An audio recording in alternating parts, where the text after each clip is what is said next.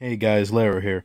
I'm just coming to you a quick video because my Animal Crossing Amiibo cards came in, and I apologize for the shakiness. I'm holding this by hand and didn't really feel like getting my tripod for, such a quick video to open these up, but kind of looking forward to these.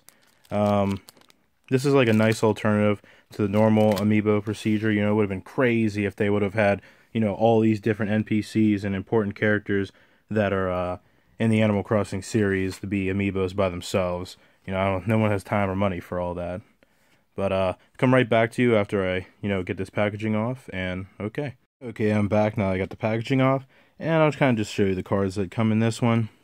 So you got Benjamin, Biff.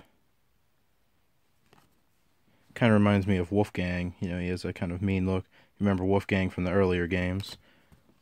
Tutu, Quilson, Rasher, and Tortimer is the special NPC card, so the equivalent to like the holographic card of like Pokemon, Yu-Gi-Oh, and Magic, or the equivalent, any kind of card game. There's always that, special holographic one.